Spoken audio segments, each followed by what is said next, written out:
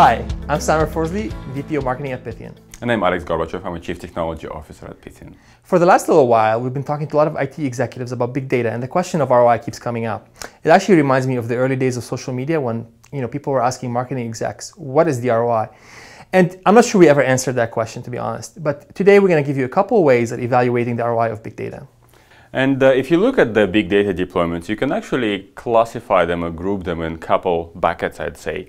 One of them is then when you look at to improve your operations, let's say IT operations, and then you deploy the big data platform to reduce cost of running it, which contributes to your bottom line in a favorable way. So that's the bottom line contributors. And another group of big data deployments, when you want to, say, mine data for insights, which would then, when you commercialize them, contribute to your top line, which is a top line contributors, new revenue, new products to sell, and etc.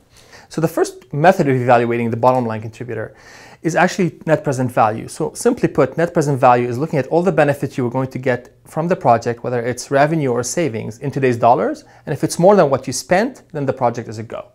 And a good example of this is data warehouse growth in modern data world. And what happens is that if you have 20 terabyte data warehouse today, when you start putting a new data in new data sources, the data warehouse tend to not just grow by 20%, but triple and even quadruple like in a year or two.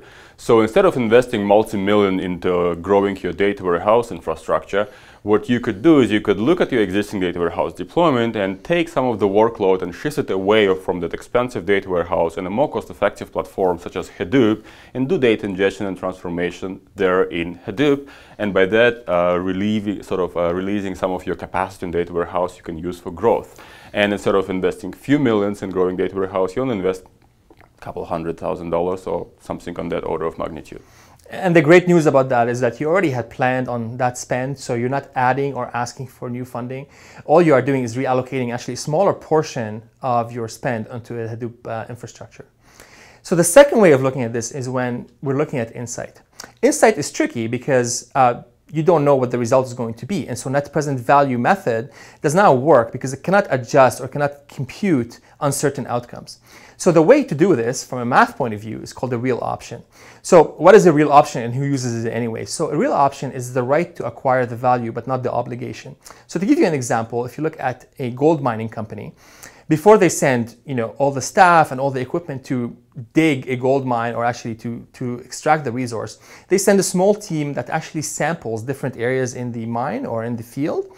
And based on the results, whether there's no gold or there's some gold, but the cost of extracting it today is not worth it, we have to wait until the gold prices rise above a certain point, or there's a lot of gold, let's get going. That actually has an impact on when you actually undertake the project. Yeah, and the alternative of that in our sort of age of datafication is we mine data for insight instead of mining ores for gold. So what happens is that we don't know what the outcome of that insight is, whether it's commercial insight, whether it's actually a hypothesis stands true or not. So instead of investing $2 million into the building a new big data platform, hire a team of big data engineers, a team of data scientists and support personnel, and etc., we can start with a smaller proof of concept, which is a much smaller scope, just like you do the sampling with a gold mine.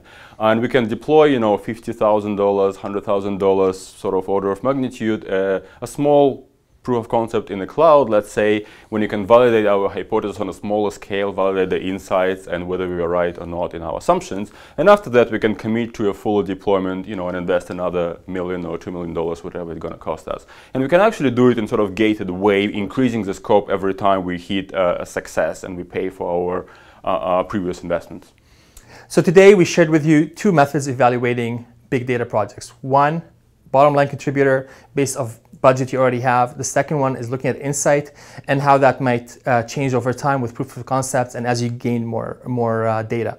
So if you have any questions on actually how you use these methods or on use cases on what is actually happening in the industry and what we see on a day-to-day basis, please contact Pythian and we'll be happy to chat with you. Absolutely.